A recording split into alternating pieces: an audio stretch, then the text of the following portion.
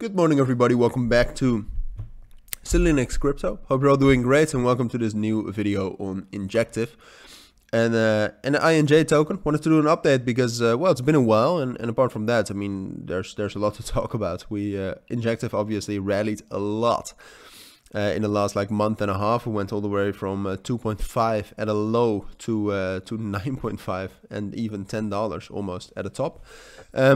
But we have dropped down quite a bit in the recent week, so wanted to give you my thoughts on that, and wanted to also talk about whether it's possible to get another rally, that type of stuff. So that's what we'll do. We'll focus mostly on the technicals, but I do want you to know that Injective is it's a great project altogether. All right, it's a great protocol. It's growing. It has a huge ecosystem fund, great backing.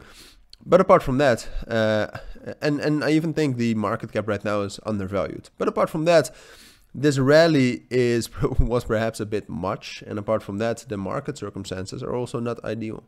So before we talk about the technicals, I do want to let you know that if you want to receive daily trading signals from me, check out the links down in the description or the pinned comment, and there you'll find instructions on how to join the trading signal group. But now onto Injective. So if we take a look at the technicals, I mean, you can see that we hit quite a strong support level. First of all, it's just a normal key level. 6.5 is a little bit of a psychological support level, but then it's also supported by the 200 EMA.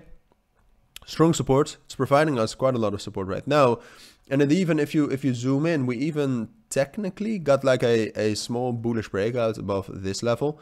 It's not the most prominent level, but still it's something. Oh, excuse me.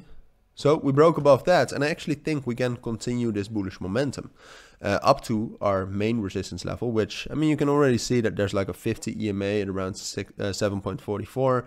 But the main resistance level, I think, is right here around 7.5, 7.6. Excuse me, that's my coffee machine. I think we'll get there, but for now, I think the most likely scenario is, and that's both based on that it's technically a huge resistance level. 7.5 is psychological. You got like 3 different fibs there. You got the 382 fib of this recent bearish move, which is usually very strong. So I think the most likely scenario is that from there we'll drop down to $7 and back down to 6.5, and that will continue the downtrend down to like $6. I think that's also in line with what I expect from Bitcoin. I expect more bearish momentum from Bitcoin. So therefore, I mean, if you disagree with that, if you think Bitcoin goes up to 30,000 again, then this will not happen. All right. And apart from that, there's also something else I wanted to talk about. I mean, I know that Injective has been very strong, and that's not without reason. So if we can actually, I think we'll get there. If from there, and I think we'll drop down to $7, but if from there we can actually hold that and kind of start making higher lows, then I think we are able to break above that and get to our next resistance around 8.2 and 8.4. So it's definitely a possibility. And I would even say it's realistic. I think it has like a 25% chance of happening. I just do not think it's the most likely scenario. As I said, based on both that I think this whole rally is a bit much. I expect bearish momentum in the entire market. That's another reason. And I think this resistance level technically is very strong. So that's why I think it's more likely we'll fall down again. But it's definitely not out of question. It's definitely not impossible to do something like this, especially with what we've seen for Injective. But yeah, that's my take on it for now. So if you do have any questions, then let me know. But for now, thank you for watching. Take care and bye.